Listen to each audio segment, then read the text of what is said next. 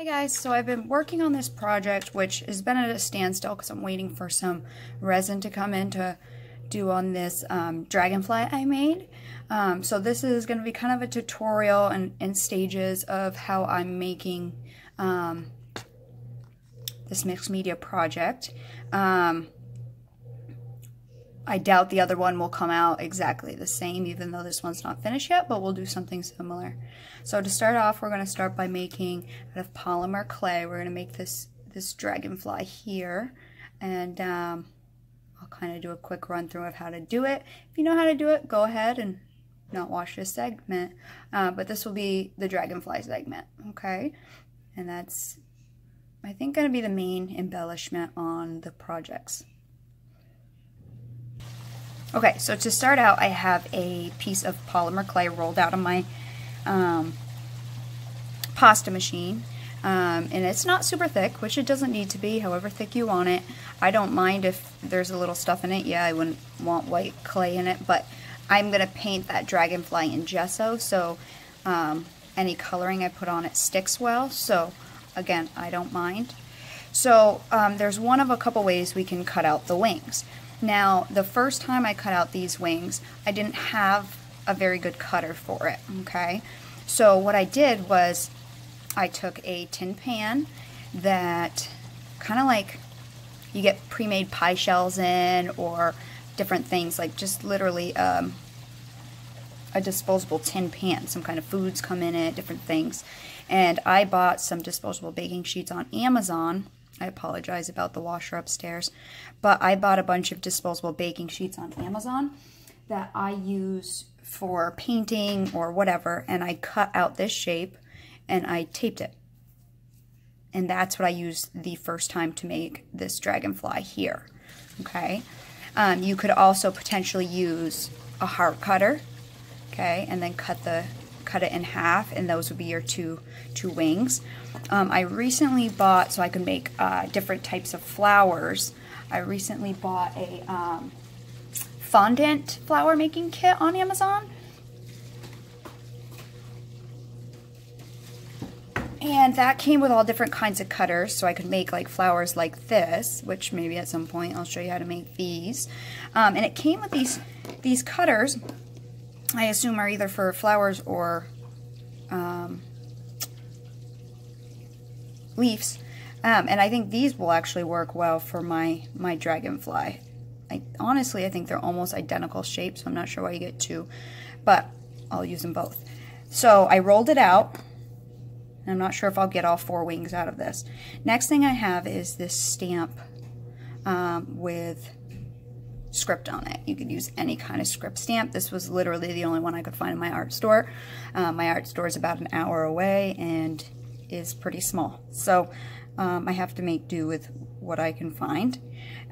So I'm gonna next just stamp some of this on, and then I'll find the best spot I like to cut the script out.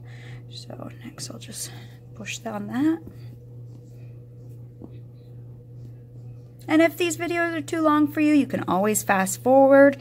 In the corner of videos, there's a spot with the 3 dots. You can push down and speed up the videos.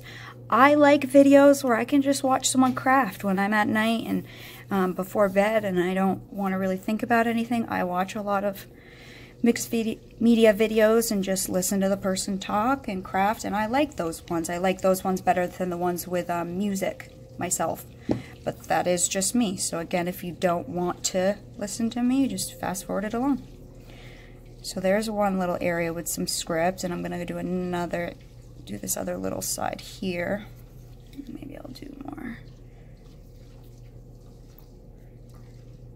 down here. Let's see what that looks like. And yes, I'm in my basement, so it's cold, and I got my bathrobe on. And it's Sunday, and I'm doing laundry and getting ready for the work week. Good. So that is, which I don't think that will be big enough over there, because I want the lettering to be straight, so I'll probably have to use this side. So what I'll do is I'll probably cut out 2, roll it again, and then cut out another 2. Okay, so I'm gonna do one. Let's see, where do I like it? Maybe here.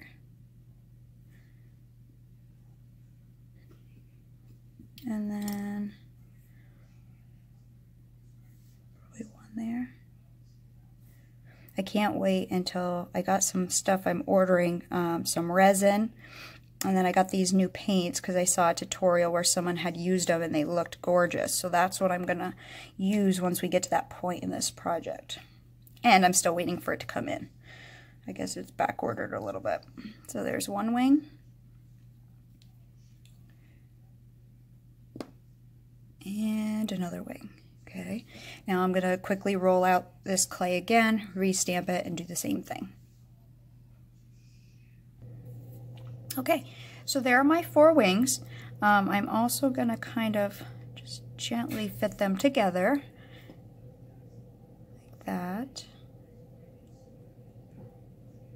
And there's no way, like these ones I kind of did a little overlap look. I think these ones I'll kind of do a little further away. Spread out like that. I mean, there's no right or wrong, just whatever you're looking for. I like the bigger ones on the bottom. To you, it's the top, but to me, it's the bottom. So that's that. And then the same thing out of that disposable tray to put my toaster oven. I made a little tray. So I will set these wings on my tray to be baked. Now, I don't know. See, this one I glued later after I got them together. These I'll set next to each other. They may stick, they may not. If they don't, I'll just glue them later. I'm not overly worried about that right now, because I may want to play a little bit more at some point.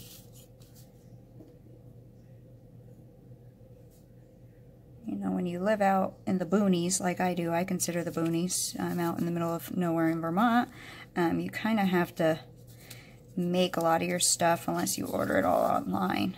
But for me, it gets kind of expensive, so I find ordering the clay and doing a little work myself, which I enjoy making my own embellishments, is good for me.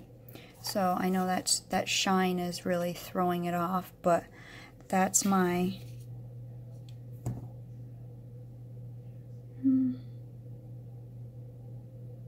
You know what?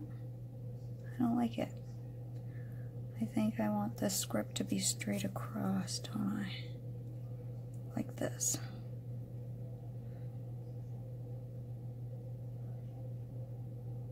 No, I think that's fine. We'll do that.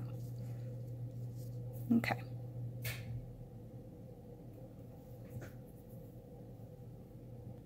Okay, so I set the wings aside.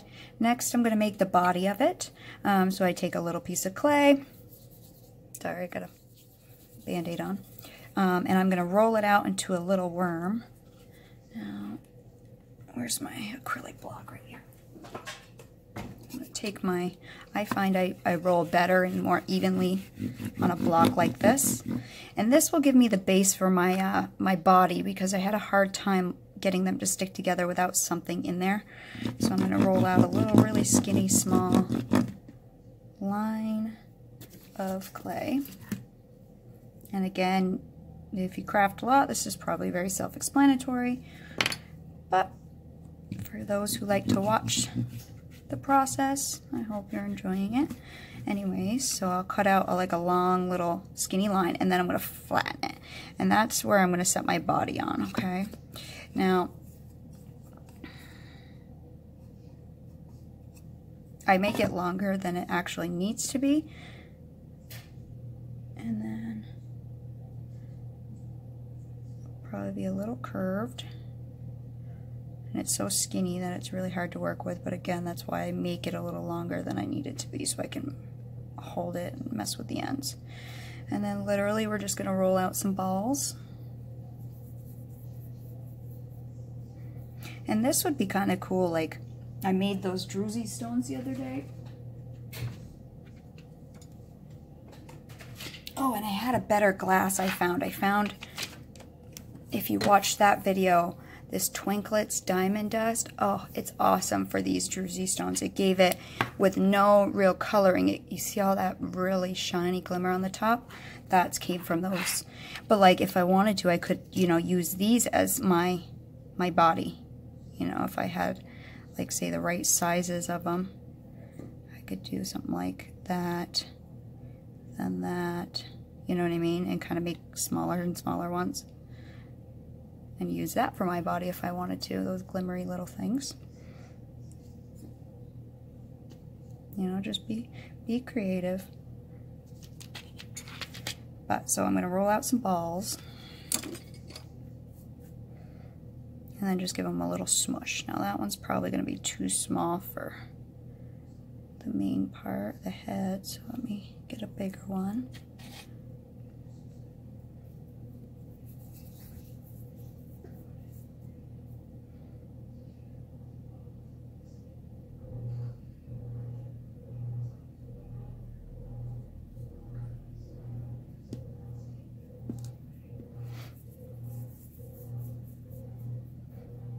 So you get the point. Let me roll out some balls and I'll show you after. So I got some rolled out and I'm going to finish more, but I'm going to start to attach them so I can see. So I've used the Sculpey Bacon Bond. And that way, I mean, it's still, you don't need to, but sorry, my fiance came down and watching a video and was loud. So you can use the Sculpey Bacon Bond because they're the balls and this is soft. You probably don't need to, but I do. It just kind of helps it stick. But you don't want tons either, so just put a little bit on. Maybe give it a smush with your finger. Okay. And then let's stick on our first one, which is the head, obviously.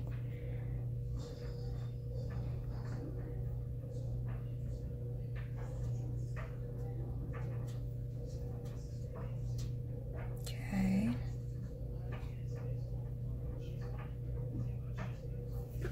One. And I can always cut that little tip off the end. That's not a big deal to me. And I think my next one was over here. Make sure it's fairly round.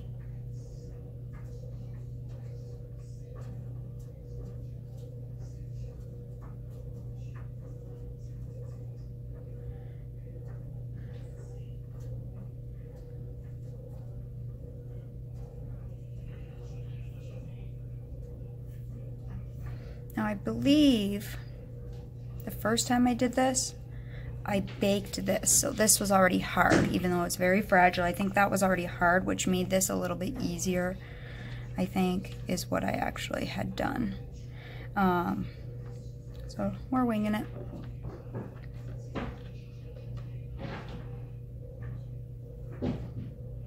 Yeah, my fiance really doesn't care if he's quiet or not. He's quite loud and disrupting upstairs, but he doesn't get the whole crafting thing at all.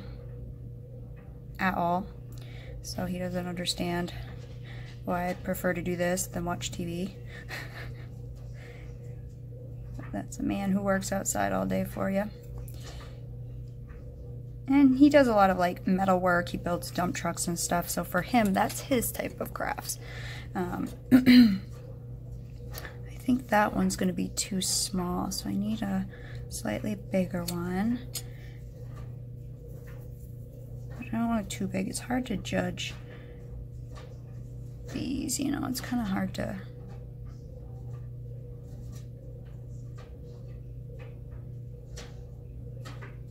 But whatever, that's because I'm a little over anal about them.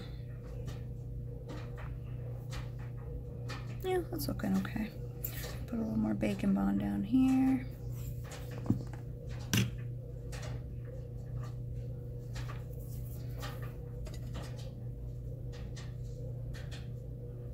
Sorry, I keep going out of the camera frame.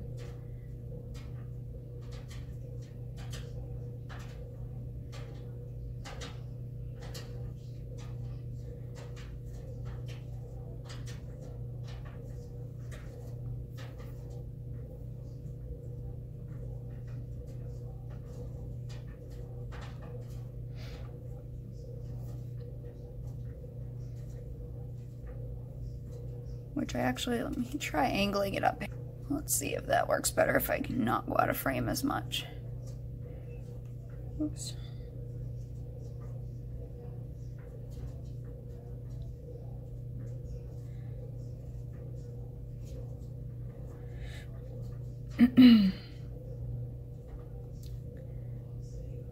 Obviously I can play with this more, make it curve more, all that kind of stuff. I'm just trying to get the circles on right at this point.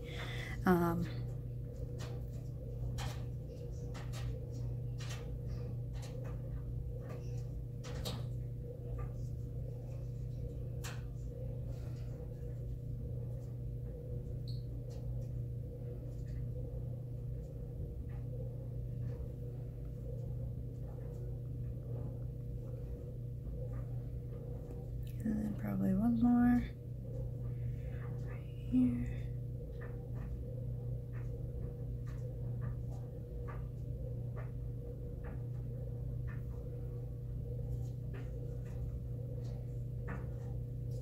Oh, come on, stop sticking to me. Oh, I see I squashed it.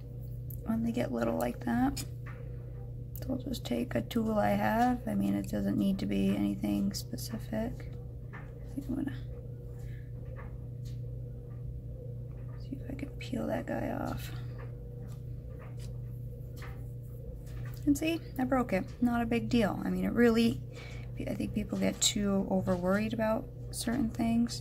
So I'll just take a piece of what I had, squish it back together, make a little tail, a little guy.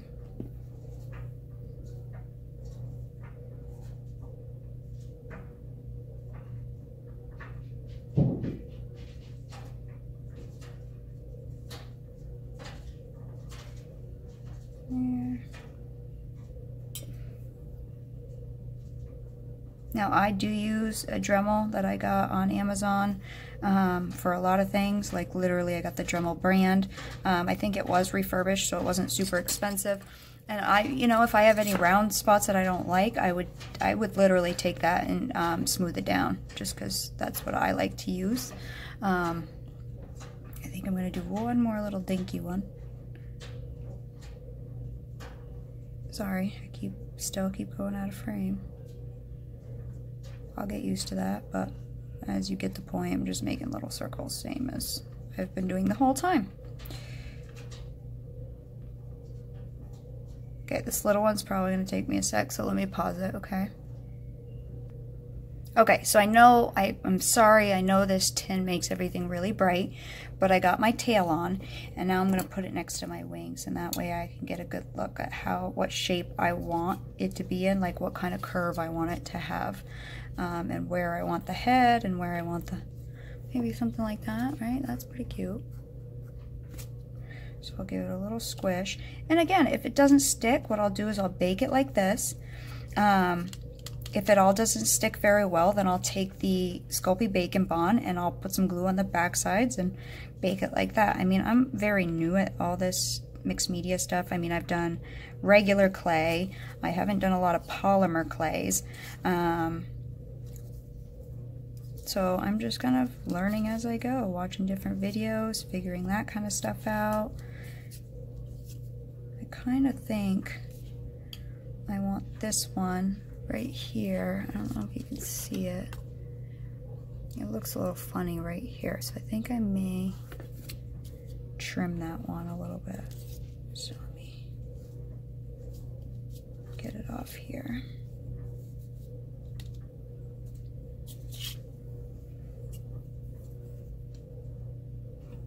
I think it got stretched a little bit when I was working. Around that, let me see how that looks.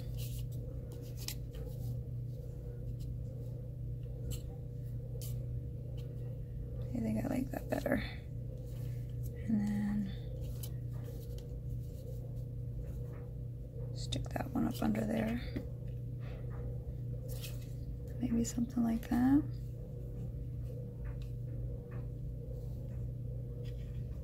Trying to lift it up and then stick it under.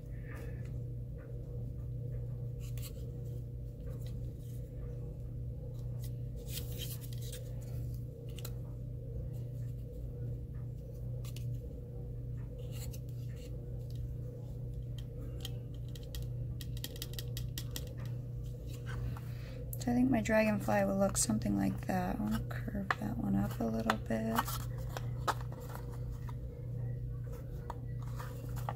I don't know if I want that guy curved so much. So let me straighten this out. And the weird thing is right now, all we're looking at is this. We're not looking at any other part of the mixed media project. So that also puts your focus only on one little thing. When someone's going to look at your art, they're going to be looking at multiple different things. They're not going to nitpick. Well, some people nitpick, but I don't nitpick. I mean, I do nitpick my own work, but I don't nitpick other people's work. I think that's rude. So some people will post some rude comments about different things, and you know, hey, don't watch if you don't like it.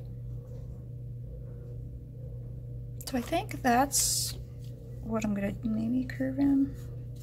Let's see. Maybe like that.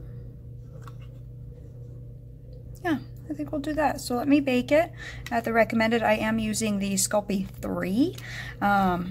Before I had a pasta machine, the regular Primo and stuff was too hard for me to work out. It really made my hands quite sore. So the Sculpey 3 is easier to work out by hand. But now that I have the rolling machine, this gets quite sticky. The Sculpey 3 is quite sticky and foamy type. So I may go back to the Primo, the regular, either that or the Sculpey. But right now I have a bunch of the Sculpey 3, so that's what I'm going to use. So we'll bake this at the recommended temperature and time, and then that will be our dragonfly embellishment to this project that we're making. And at some point I will show you the next part of the project. And we'll just, whenever I have time, we'll gradually keep working out on our project.